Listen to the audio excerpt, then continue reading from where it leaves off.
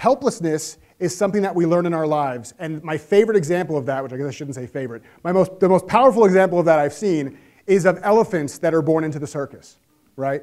From a very young age, when they're first born, when they're small and they're defenseless, they have a chain wrapped around their foot and a stake put in the ground to keep them safe, but also to train them.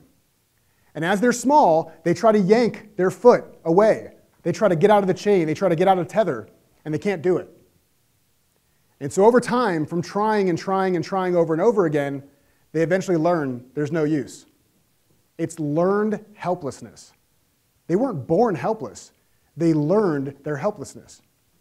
So then when they become full-grown elephants, thousands of pounds heavier than the people that are training them, and could easily snap the chain by barely even moving, they don't try. They don't try. And that's the experience we have in our world, is if we've been conditioned and programmed for so long to be okay with being a prisoner, to having this learned helplessness, then nothing changes.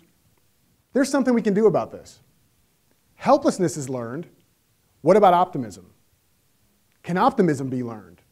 Can we teach people to be optimistic? Optimism is a mindset and a system of thinking, right? Possibility-based thinking, like I mentioned. It's not a personality trait, right? Going back to the not having a permanent, pervasive personality. It's not a personality trait. It's not like a sixth toe, something you're born with, like a vestigial tail. It's just a system of thinking, of thoughts.